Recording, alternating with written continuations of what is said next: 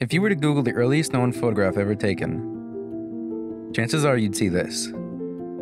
This is viewed from the window at Gras, and like its name implies, this is what its creator Nicéphore Niépce saw through a window at his summer estate, Gras, in the French countryside. It may be difficult to see either of the three buildings or the rolling hills in the background, but this is actually an enhanced version of the original photograph.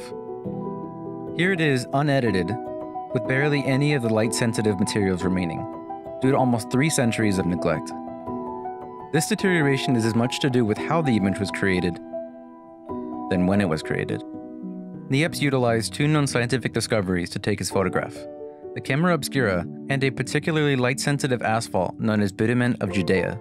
In theory, the camera obscura, used at the time as a method of tracing, would reflect the view seen through a pinhole onto a metal plate coated with this asphalt.